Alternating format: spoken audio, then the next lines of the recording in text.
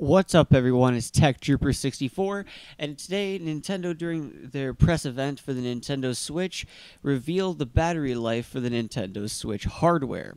Now, what's interesting is that Nintendo said that the battery life actually varies from 2.5 to 6 hours, and it all depends on what kind of games you're playing.